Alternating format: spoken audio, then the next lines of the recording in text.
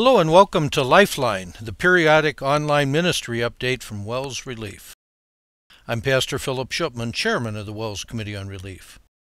When disaster hits, many times the first hope many have is to just get back on their feet.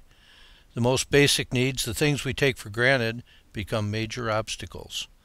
The WELS Relief has learned from experience that quick and organized response can really make a difference in the life of an individual, family, congregation, and community. One way this need is met is through the deployment of our disaster trailers. Currently we have 3 trailers, 2 trailers equipped with an extensive supply of basic items that become difficult to obtain under disaster situations. The 3rd trailer provides tools for cleanup and construction. As this is being produced, a trailer has been dispatched from its home in Mobile, Alabama to Mountain Home, Arkansas. A devastating ice storm has left Mountain Home and much of the surrounding area without power. Estimates are that it will be a month or more before electricity and other services are restored. In this case and many other disaster situations, the relief trailer becomes a trailer of hope.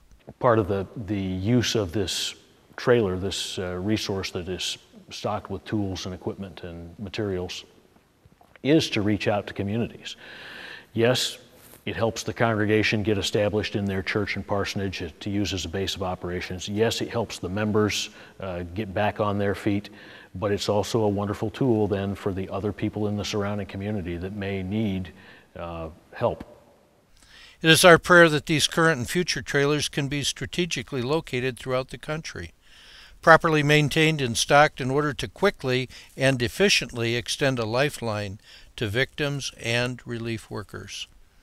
By being able to help with a person's physical needs, we're often blessed with an opportunity to share with them the true and eternal hope we have in Christ. A disaster, whenever it might strike, is a perfect opportunity that the Lord is perhaps giving us to then reach out to those neighbors and members of our community who at one time or another might not have been receptive to the gospel message.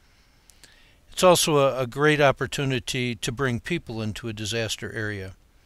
One of the comments we receive most when our trailers come into an area is that people brought them, fellow Christians who bring their prayers and their smiling faces, their well wishes and their concerns.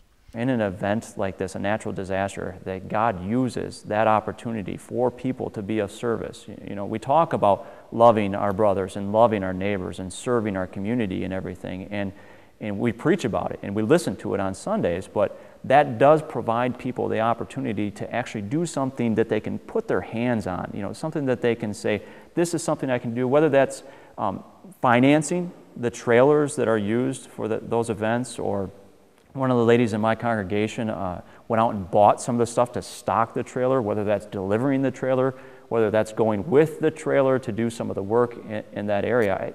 That's one of the blessings that I think God uses a natural disaster like that to let people go ahead and practice the faith that they profess. To learn more about the WELS Relief, please visit us at www.wellsrelief.net.